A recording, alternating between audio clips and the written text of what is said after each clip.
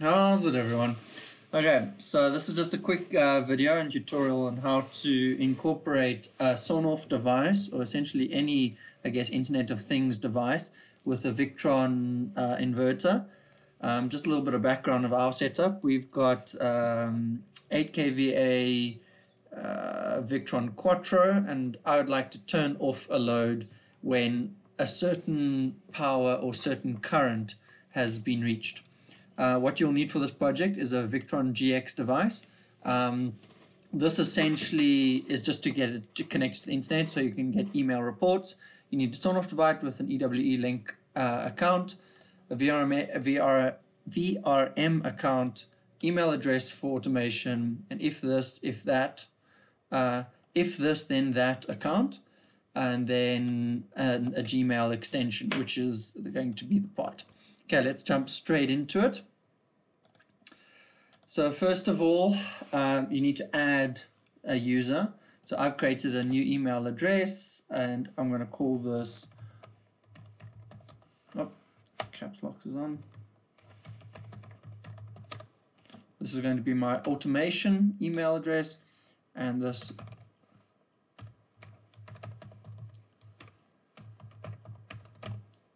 okay, and then I don't want to give it full access control, so then I'm going to send out an invite. Because I've already created a VRM account on this for this name, it just gives me access, and so then I can go and view it if needs be. I don't need to do that now. Okay, so then I don't want it to have full control, I just need it to have user control, just emails and everything. Then I'm going to go to my alarm rules, and now I want to first set that I'm going to receive emails to my automation account, and then I want to go and let me first remove this rule, and I'll create it again from scratch. So I want to have a new rule, so when the current goes above 60 amps I want to turn, or above 70 amps I want to turn off a device, and when it's below 60 amps turn it on again. So let's add a new rule. It's part of my Quattro. The parameter will be input current phase 1. And the low, it doesn't really matter, so we're going to just set that at, let's say, 1 amp, and clear it when it's above 2. And then here it'll be 70 and 60. Now ideally I'd like this to be 2 seconds or 1 second, but the minimum time you can do is 60 seconds. Okay, so there it is. Now to test this, I want to just go and check. At the moment 8.2 amps is being drawn in phase 1, so I'm going to set this to 5 amps and it must clear when it's above 4. Save all changes, and now an email should come through. I can delete this. Okay, while we wait for this email, you need to go and set up if this then that account. Okay, so in this we're going to create an applet now. So we're going to click here, we're going to go and click create. Okay, so if, and we want to go and set if we receive an email, so we go search email. And then we're going to select this one because we're going to create our own tag. Okay, and the tag we're going to make is turn off. Then what we want to do is we want to trigger an EWE device, EWE link, and we're going to, because I've only got a single device, you can try this out with all of your devices, but this one works the best for me. I'm going to select this guy, and then it'll show up all your devices on EWE. I've got quite a few, but the fish pond, I want to turn that off when it's on. So I'm setting an off device, so now I'm going to create the action.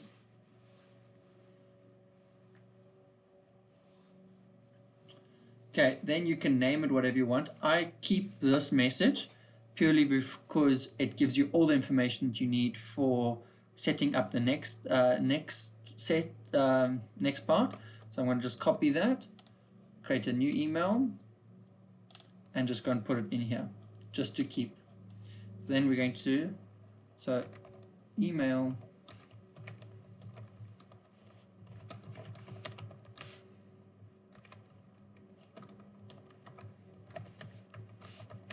Okay, fantastic. And I don't really need to get push notifications. Okay, turn off.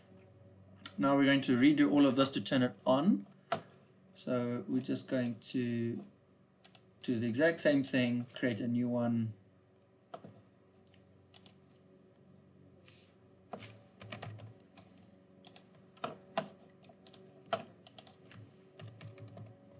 Turn on, create the trigger.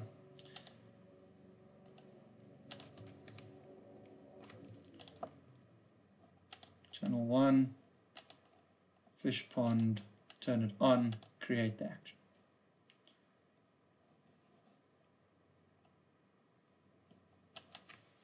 Again, I'm going to copy this.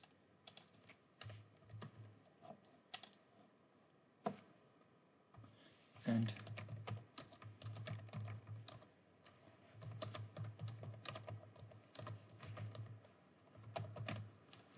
okay.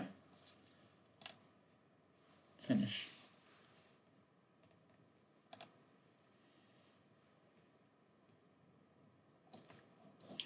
Okay, so now I've made a new connection and I can just go to my applets. Now you'll see there'll be 2 applets.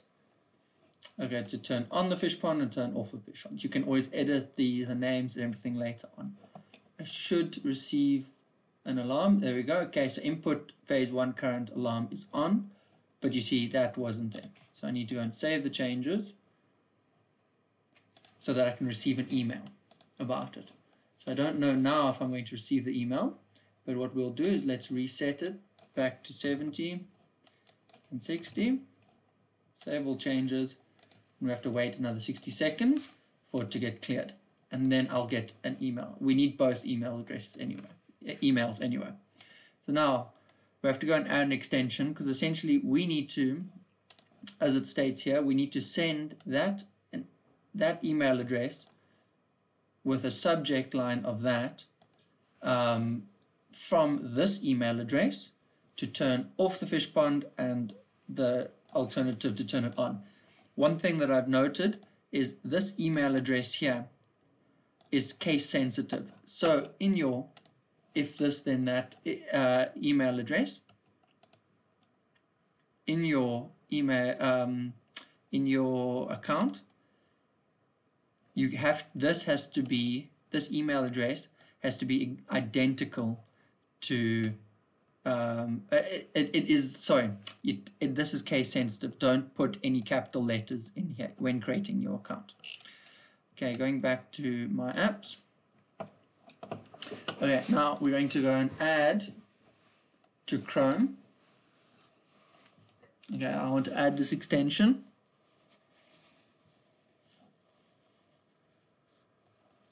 Now it's going to open up. Now I've done this before, so I won't need to do one step, but I'll show you now exactly how and what happens. Okay, it opens up your email, showing that there's nothing here, but there'll be something that pops up now in a second over here. Give it one moment. Okay, so first of all, we've seen it's cleared, the alarm has been cleared, and it gives you exactly what it is. So let's go and set the alarm again. Go 5, 3, save all changes so that the alarm goes high again. Okay. So as I said, the side panel has opened up. So what we want to do is we want to go click create and we want to create a new rule. Just close this for now.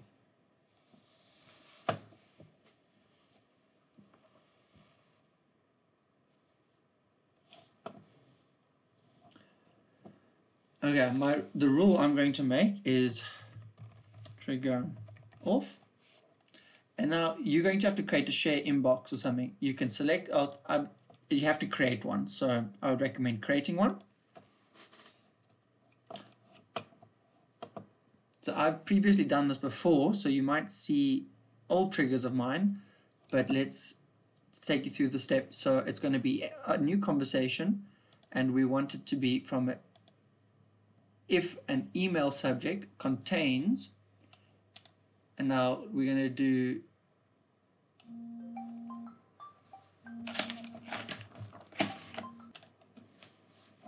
Okay, so now that we've got the input one phase current alarm, we'll see the email comes through and there's the parameter. So what we want to do is when the alarm is on, we want this subject. Okay, started. So the nice thing about it, the email subject must start with, and then we give a condition. Then we must send an email.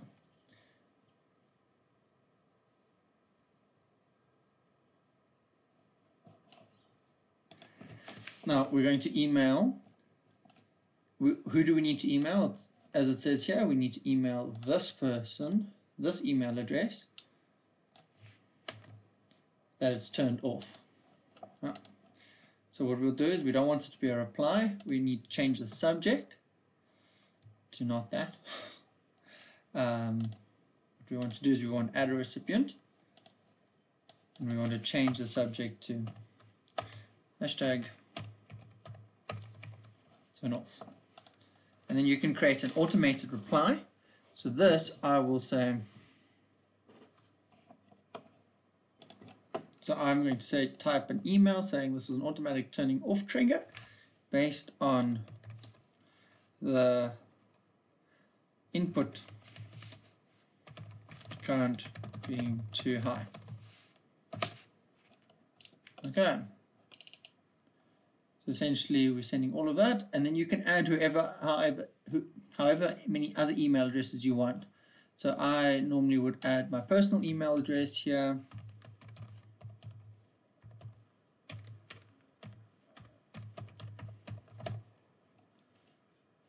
Okay.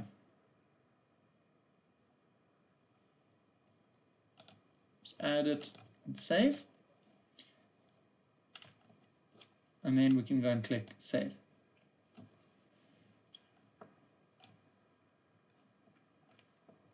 So as you'll see, I've got now, these are my old ones. Oh, I didn't want to edit it.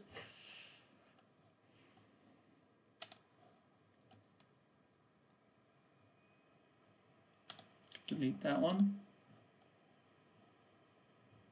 I can delete that one.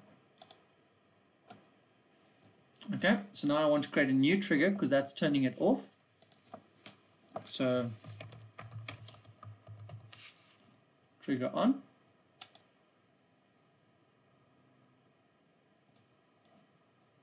Now we're going to need essentially this, so we're turning it on, exactly the same email address. So first of all, what we need to know is, what does the email start with? It is alarm cleared with that. Okay, so it's a subject and it starts with, we want to put down the exact thing, add it. Now we want to email, let's edit the email, start a new one. Let's go and add the correct email address.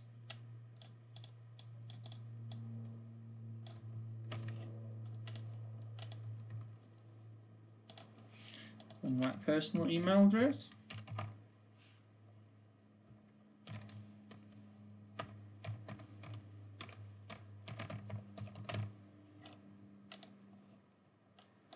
And the subject must be here.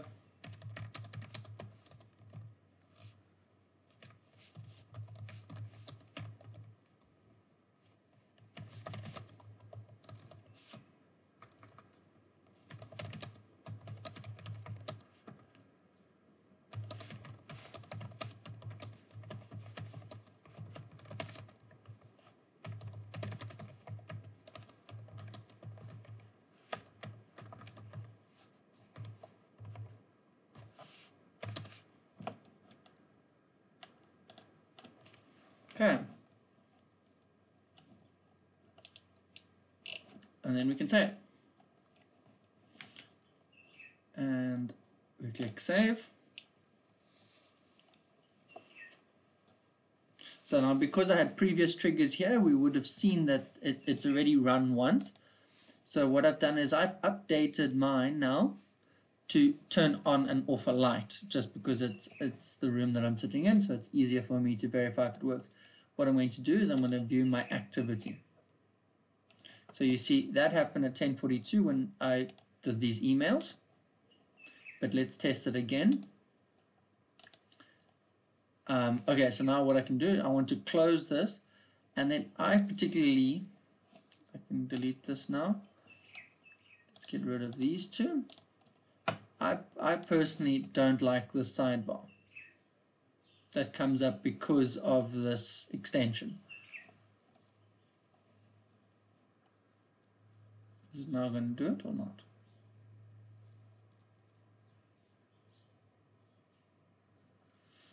Okay, but essentially,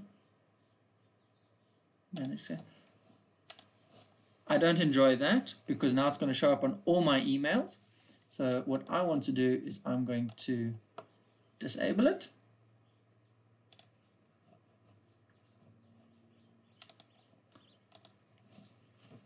And now I'm going to test it.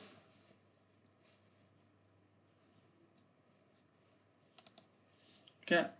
So at the moment, there shouldn't be anything. Any alarms? Oh, there is an alarm. So it's currently active, which makes sense. So I'm going to change this back and save all changes. So now I should get the turn on command. So you see the last command that is turning off the fish pond. Now we should get a turn on command after 60 seconds. Okay, and then you'll see that the state will change and you'll get an email about it, and your device will turn on or off for whichever state that you changed it to. Yeah, so thank you very much, everyone, for staying this long into the video, and these links are going to be in the description below. I really hope it helps someone. With ours, I've got a Victron Venus, and I was able to do everything of this sort, and it really has helped me, especially with doing some peak shaving. But as I've heard and seen on the community, that you can use something called Node Red or something of that sort. I haven't looked into it myself, but I'll definitely look into it at some stage. But using this method, it's amazing what you are able to implement, because you can send yourself messages, WhatsApps, you name it, just using the different protocols and if this then that. Anyway, thank you so much, everyone. Please, if you've got any questions, drop them in the comments below and I'll try and help you. I'm planning on making a few more videos on my installation, as well as the settings and how to set it up and optimally just make your user interface look a little bit better, and including a reporting method in terms of verifying your electricity bill, etc. And this is mainly for the South African market. But yeah, anyway, thanks so much, guys. Cheers and enjoy, and keep safe.